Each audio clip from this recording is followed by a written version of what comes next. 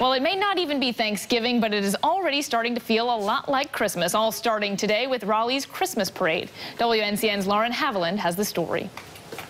We got out here about 7:15. Happy holidays. And it's worth it because we got a front row seat. For 71 years. I'm just excited. They actually love it. We try to come every year. People of all ages fill Raleigh's downtown streets. And I wanted her to see it. She's excited. This year's lineup, horses, balloons, dogs, and more.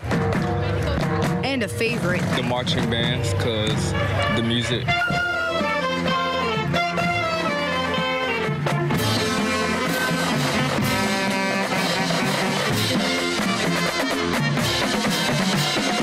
They love it. They love the bands. They like to dance around. also in this year's parade, WNCN.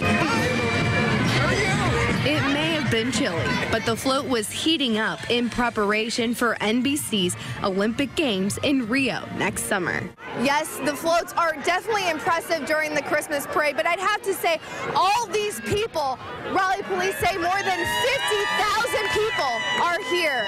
And most of them, We wait till the very end. Ho, ho, ho! Of course, Santa Claus. Mr. and Mrs. Claus, Rudolph, and all the other reindeer finished this year's Christmas parade. Ho, ho, ho! Ho, ho, ho! Definitely getting the season off to a good start. And be sure to check out our slideshow on WNCN.com. You can send all your pictures also from today's parade. You can go to Facebook, Twitter, or you can use sendit@WNCN.com. Well,